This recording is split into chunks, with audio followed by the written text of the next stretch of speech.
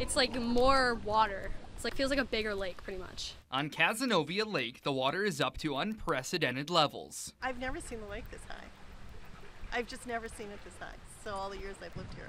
And it's noticeable. I have never seen this kind of flooding on Cazenovia Lake. So noticeable that the town declared a state of emergency for the lake today after boaters started speaking up. It's very slimy. One of the many concerns the town has for boaters here out on the lake is erosion, especially out under the docks like this one here at the public launch at Lakeside Park. It's become so hazardous for boaters that it's currently being closed to all boaters, whether they're speedboats or not. Depending on what the docks are made of and how they're constructed and all that, I know that we've even had some situations where we've got a dock structure with some wooden planks that go across, and there have been a couple of those planks that have kind of lifted and dislodged from where they might normally be. As of last weekend, the waters were more than a foot above normal and are still 8 to 10 inches higher than they should be. There's concern if the waters keep rising, more problems could roll in. We're concerned about if you get enough boat traffic and you get big enough wakes that docks could break free